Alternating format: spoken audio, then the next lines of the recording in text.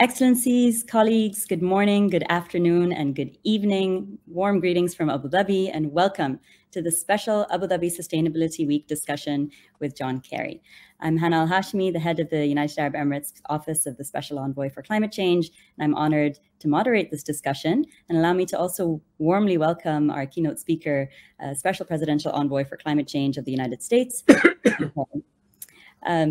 Secretary Kerry, really climate change is the defining issue of our era, and maybe the defining opportunity for the next generation. We're speaking today in the 6th year since the adoption of the Paris Agreement and just 8 years until our 2030 deadline for ambition. So thinking, just coming out of COP26 in Glasgow, and as someone who was involved in so many of the negotiations and discussions there, what do you see as the major takeaways and achievements from COP26? Well, Hannah, first of all, thank you very, very much for including me, for inviting me. I give my very best to the leadership of the Emirates and thank them for their extraordinary efforts. And please also extend my greetings to Dr. Sultan Al-Jaber, who's been a terrific colleague to work with. The principal advance that came out of Glasgow is not insignificant. It is the fact that 65% of global GDP made legitimate commitments that have been analyzed by external sources and judged to be capable of keeping 1.5 degrees alive as a goal, as a limit on the warming of the planet. And the challenge now is to work with the other 35% and bring people on board as rapidly as possible in order to try to meet that goal. We know that the warming is going on at an accelerated rate, at a record historic rate, particularly in the Arctic, where ice is melting much more rapidly. It's warming several times faster in the Arctic than anywhere else on the planet. And as the ice melts, it opens up dark, blackish ocean, which then contains more heat, and that accelerates. So you have a negative feedback loop. And if you look around the world, we know that there are many more, the mudslides, the fires, the intensive storms, the floods. I mean, you could run a long list here. So the bottom line is that Glasgow accelerated the efforts of almost every country to try to meet the goals that we've set for ourselves. In addition, there were many individual commitments outside of what we call the nationally determined contributions, the NDCs. There were individual announcements made, for instance, by the UAE, and their role as a leader helped to create the innovation, the agriculture innovation mission for climate, which came out of the UAE. This is a terrific piece of leadership, and it will help deal with methane and other emissions from agriculture, CO2, et cetera, which is critical on a global basis. In addition, everybody agreed that we have to come back next year, not in 5 years, 10 years, but we have to come back next year and make an assessment of how fast we are proceeding. Are we living up to the commitments? Are we not? And there's a new era of visibility through satellites so that every country is going to be held accountable without even reporting, because people are going to be able to measure what's happening with deforestation, what's happening in terms of the carbon footprint of big corporations and countries. So we also finished what's called the rule book, the Paris rule book, which is now complete so that people have a better sense of the rules of the road with respect to carbon credits, carbon trading. There's rules of transparency and accountability and reporting. So I think we've made a big leap forward. Now, bottom line, Hannah, no one is moving fast enough. We literally are way behind in our retirement of coal-powered plants, in our efforts to stop leakage of methane, in our efforts to deploy renewable energy. We need to do a lot more, a lot faster. And I think that is going to be the center of the debate going forward now. Thank you, Secretary Kerry. Well, let's talk about what's next in that case. You mentioned coming back next year. We're very much looking forward to the COP coming to the region with COP26 in Sharm el-Sheikh in Egypt, and then COP28 here in the UAE. How have you seen the climate conversation evolve in this region? And what opportunities do you see in the coming years for global and regional progress on climate? Well, there can be no question but that there has been progress, significant progress, in the embrace by countries throughout the Middle East and Africa, all of whom have joined together to really recognize the seriousness of this challenge. Every country in the world, Hana, is now feeling the impacts. There's nobody who is being given a bye here. Thanks really to the UAE that early on stepped up. When I first came into this job, I was in touch with the leadership of the UAE, and we talked about trying to do a Middle Eastern conference on climate, which is somewhat of a surprise to a lot of people. And we did it. And we had about 11 countries there from the Middle East, 4 or 5 gas and oil producers, all of whom signed on to a very strong statement about the urgency of making a transition to cleaner fuel and to containment, to carbon capture, storage, utilization, and to developing the new technologies that we need in order to get where we're going. So there's been a sea change. I mean, just think about it. Egypt hosting in Sharm el-Sheikh the next COP, COP27, and then right after that, the UAE hosting in the Emirates. So the region is stepping up, and I think it's an extremely important message to the rest of the world that folks who are producers of the current source of our power and energy and heating and so forth recognize that there will be a transition. It doesn't mean there won't be some usage and some continued efforts. Of course there will, because we know there are even other products other than energy and heat that depend on petroleum base. But clearly we're moving towards clean power, renewable power, sustainable structures. And I think the Middle East, together with the Horn of Africa, is going to play a huge role in that over the course of the next 2 years. Thank you, Mr. Secretary, and it's been an absolute pleasure to work with you from the beginning of this new role of yours on the regional climate action dialogue, and to see the region come together, as well as to continue that discussion with the Middle East Green Initiative and Saudi's Green Initiative.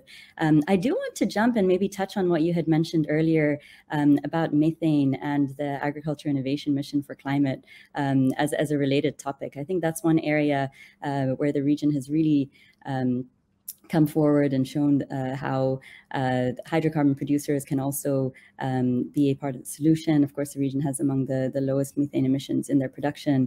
So I'd love to hear more about, of course, the Global Methane Pledge from your perspective as one of the major outcomes from Glasgow, and how that can work together, including with other initiatives such as the Agriculture Innovation Mission, and why we need to continue prioritizing reducing methane.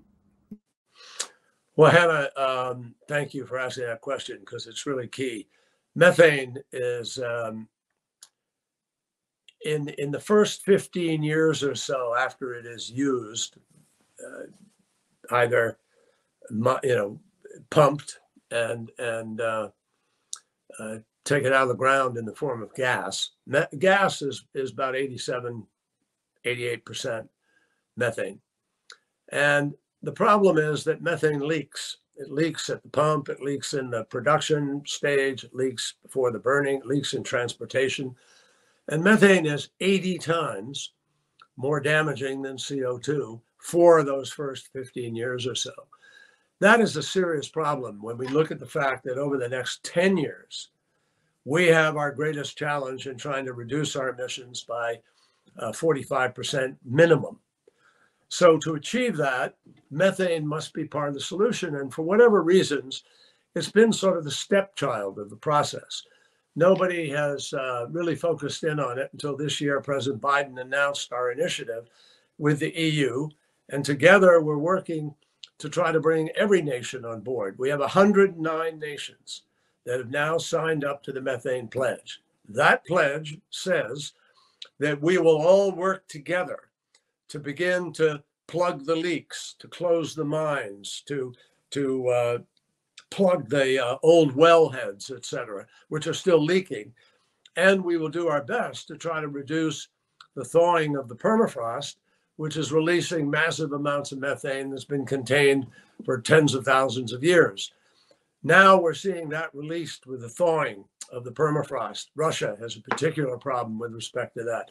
So methane, however, is one of the easiest things to try to deal with. It's not expensive to begin to plug these wells and holes and mines.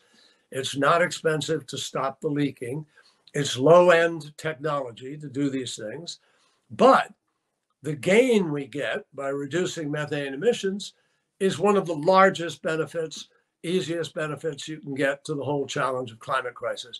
If we can achieve our goal of reducing the global issue, this is global, so no one country is being required to reduce by 30%. But globally, we hope to reduce the emissions by 30% by everybody's individual efforts. And if we do that, that will be the equivalent of every automobile in the world, every truck, every airplane, every ship, literally going to zero emissions in that period of time. That's a gigantic gain for all of us. It saves about 0.2 of a percent on the rise of temperature during those 10 years. And that would be a remarkable gain right now. Absolutely. Speaking of step changes and engagement of all sectors, and we're almost at time, but I would really love to hear your perspectives. Is you've spoken about keeping the 1.5 degree target alive and the need for everyone to be on board. What about the private sector and financing from the private sector? How can the private sector best support and accelerate the transition and unpack economic opportunities coming out of climate change? Well, Hannah, the private sector is the key, and I'm not saying that for the sake of pumping up the private sector, but the simple reality is no government in the world, as wealthy as some economies may be, no government in the world has the money that is required to be able to effect this transition, to accelerate it. But the private sector does.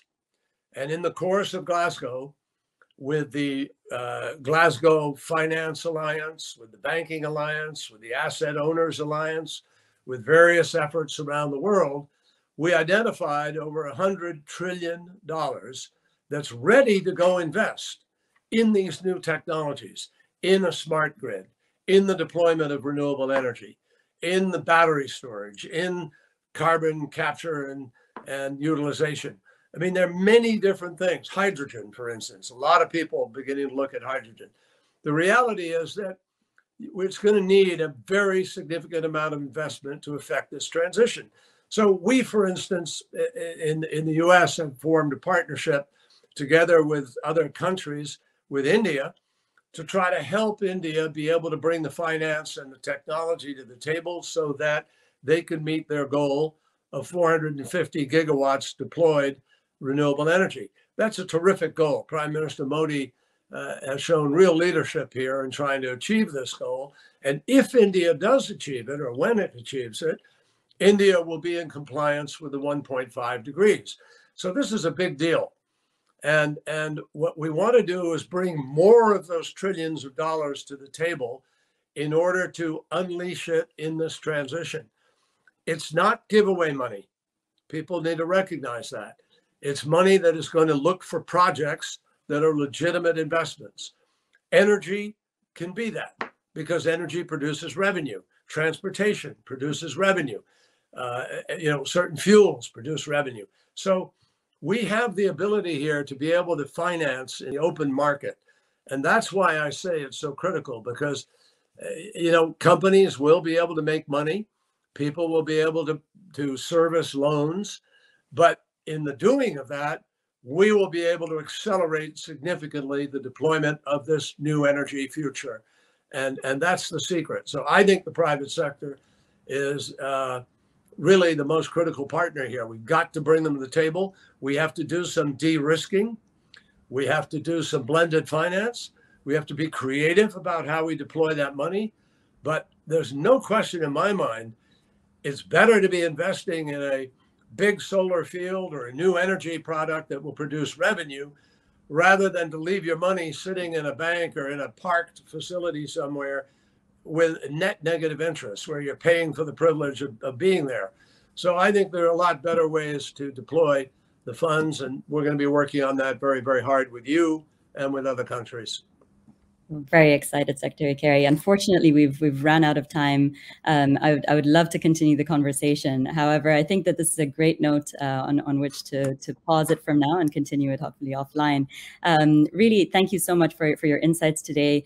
We've covered how, coming out of Glasgow, we were at the level of ambition with 90% of the world's economy under net zero targets, which is quite a fantastic feat coming right out of a global pandemic, with 65% committing to keeping 1.5 alive. And the trick now is how to implement and how to move forward and drive forward action in time for next year and the year after when we take the global stocktake in the UAE. Thank you. Thank you for outlining all of that and some of the concrete steps that you're taking from methane to AIM and financing the energy transition. Thank you all very much for participating today, and goodbye from Abu Dhabi. Thank you, Hana. Bye-bye.